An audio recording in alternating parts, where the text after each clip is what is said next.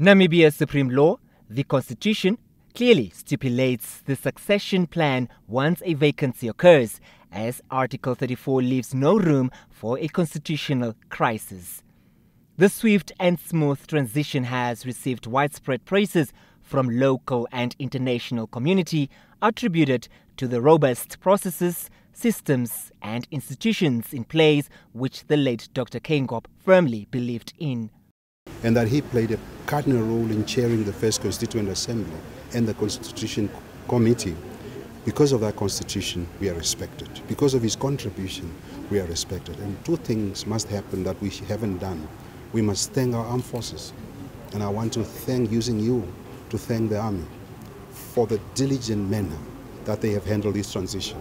In other countries, when the Army sees this vacuum, they grab power.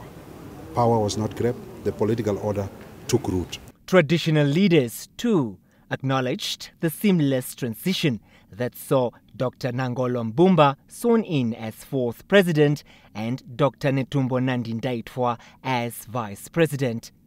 It was in '89 and prior when him and others pinned in that constitution a clause that perpetuated the smooth transfer that everybody is enjoying today, because at a time like this is the first sitting president that we have lost.